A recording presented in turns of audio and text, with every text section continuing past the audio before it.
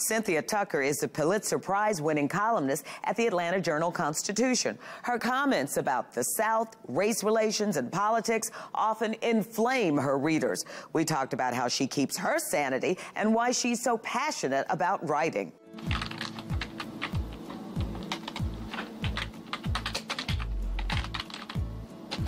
At her computer, Cynthia Tucker carefully crafts a new column for the AJC.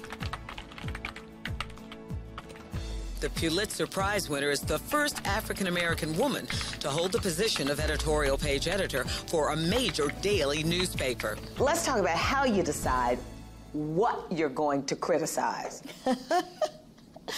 Well, I hope that I don't just criticize. I hope that I also salute people that I think are doing the right thing.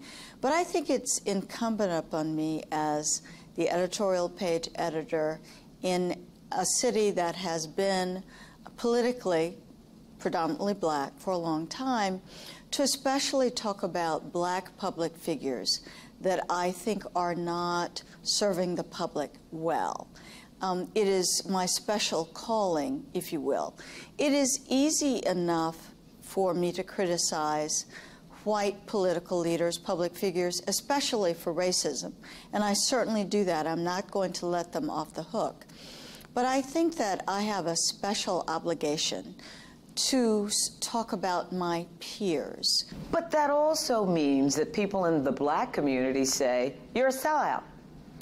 I still hear that, oddly enough. After many years in this business, I still hear that.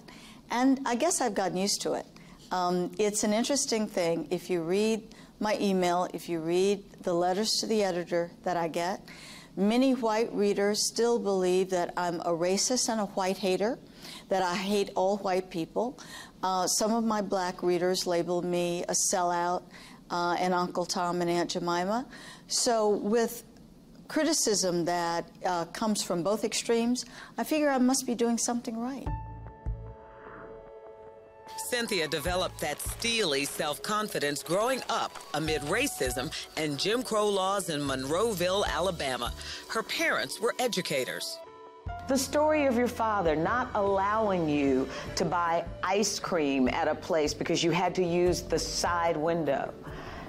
It was like, no, we don't do that. The pride that was instilled in you.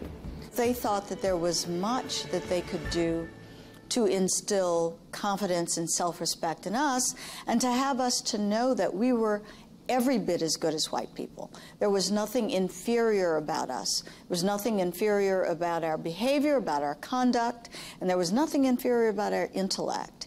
And that if we didn't have to deal with some white business owners who are going to treat us in an inferior manner.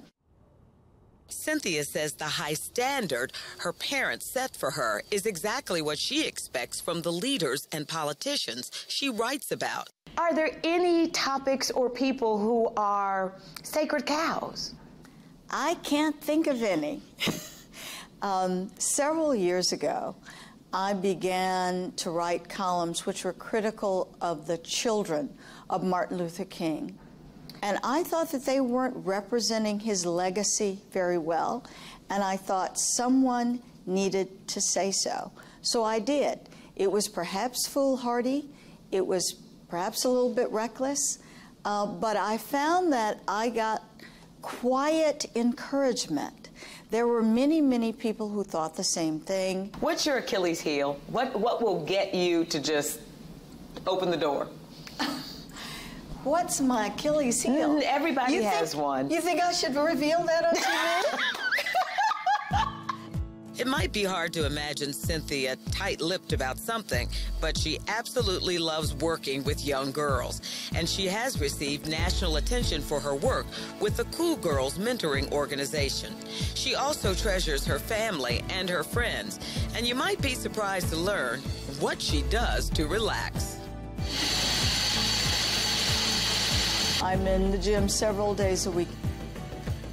I have spinning buddies, I have treadmill buddies, people who see me day after day, sweaty, grungy, my mascara is running. I'm not the diva to them. Oh yeah, she's in my spinning class, I know her. It's an alternative persona, and it's relaxing. Lets me be somebody else.